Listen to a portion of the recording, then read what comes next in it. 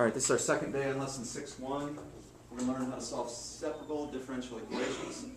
And this is a differential equations because dy is a differential and dx is a differential.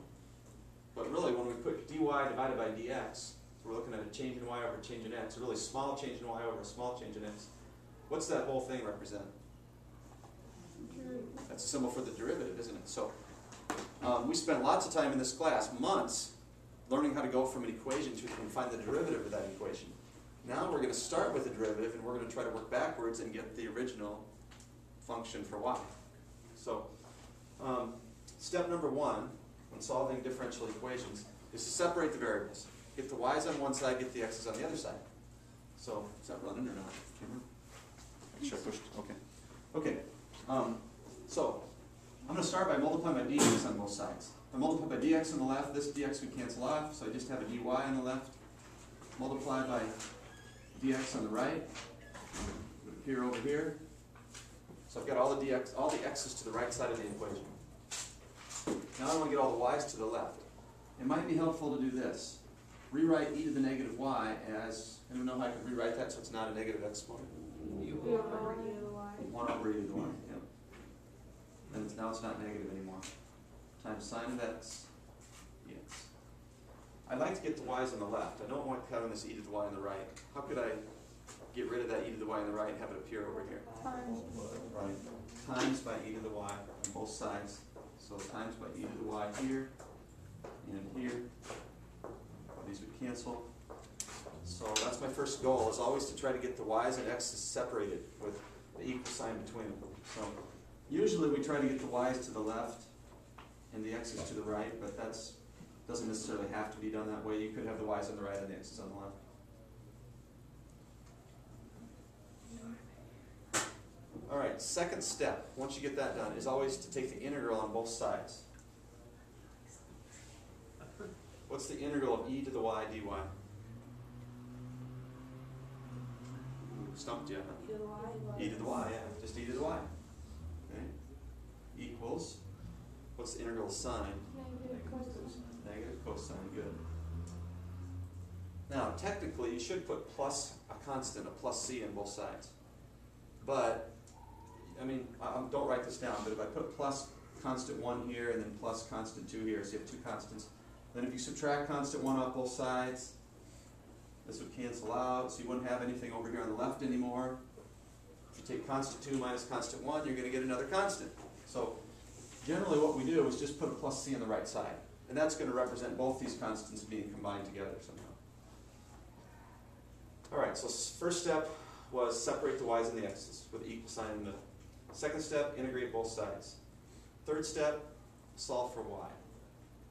So how could I get rid of this e? So instead of e to the y, it just says y here. A natural log and e to a power are inverse operations. So, right, if you take the natural log of e to the y equals the natural log, and you can't do it of each piece, you have to do it of the entire right side here. Let's put parentheses here. And remember, with logarithm, that's an exponent that can be moved out front. So you're going to have y times natural log of e. What's the natural log of e equal? 1. So you have y times 1, which would be y, equals the natural log of the negative cosine of x plus c. That's what we call the general solution to the problem. It's a general solution because we don't have the constant yet. We don't know what the constant is. Okay? If you look at your note sheet that I gave you from the video, as you change the value of c, this curve will change when you graph it. So there's an infinite number of constants you could put here. So there's an infinite number of different graphs you could get. You kind of get this family of different graphs. Okay? And if you look at your paper, I'm going to put it on the video here. If you look right here, okay, you'll see a bunch of different curves. That's just, 5 of them. They're showing you 5 of them. But really, there'd be an infinite number of different curves you could have, depending on what c is going to be. Now, if they give you a specific value that the curve has to go through, which they do in this case, they say, when x equals pi halves, y equals 2. Now, our textbook's probably not going to show it that way. They're probably going to write it this way. Y of pi halves equals 2. In other words, y equals 2 when x is pi halves. So all we're going to do now is plug 2 in for y and pi halves in for x down here. So 2 in for y, so you're going to have 2 equals natural log of the negative cosine of pi halves plus c.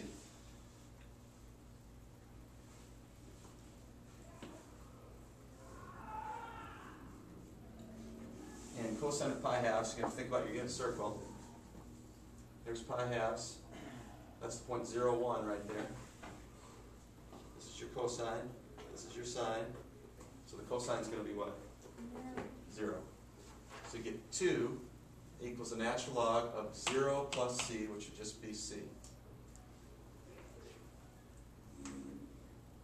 Now we have to solve for c. That's what we're trying to do. We'll plug it. So our first step was separate the x's and y's. Second step, integrate both sides. Third step, solve for y. Fourth step, plug in your values of x and y and try to find c. Now, there's two ways to think about this. One way to think about it is remember that natural log is e. Remember that logarithms always equal exponents. So this 2 is an exponent. What we really know now is that e to the second power equals c.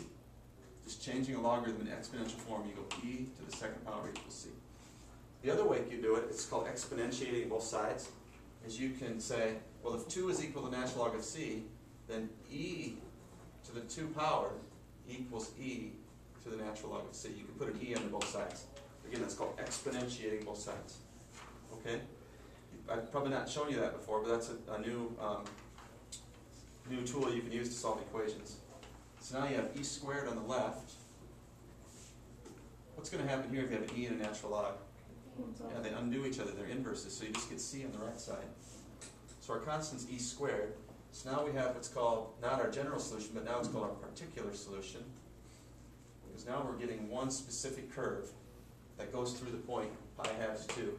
And that solution is going to be, I'm just going to copy this down, but instead of a c here, I'm going to put e squared.